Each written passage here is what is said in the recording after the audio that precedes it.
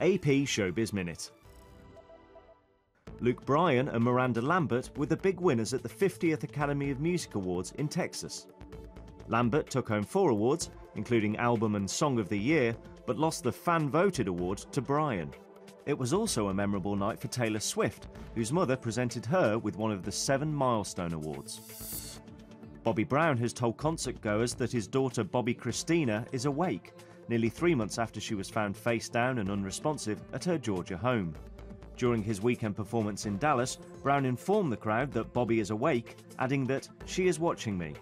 Bobbi Kristina has been moved to an undisclosed location since being released from a hospital in Atlanta last month. According to website WikiLeaks, Ben Affleck requested that documentary series Finding Your Roots didn't report that he had a slave-owning ancestor. The show's host, Professor Gates, said they didn't censor the slave owner details, choosing instead to focus on an ancestor who became an occultist following the Civil War. This is Matt Kemp with AP Showbiz Minute.